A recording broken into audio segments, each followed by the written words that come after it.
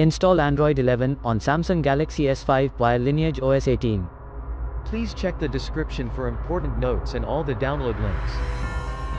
First download ROM and GApps packages, then transfer the downloaded files to the phone storage. Link is in the description below. Step 2. Boot your device into TWRP recovery. Once in TWRP, click on Wipe, Advanced Wipe, and select the checkboxes, as shown in the image, excluding internal storage. Step 4. Swipe the button to wipe the device. Step 5. Go back to the recovery main screen, and tap on the Install button. Step 6. Navigate to the storage, and select the ROM zip file. Step 7. Finally, swipe the button on the screen to install ROM file.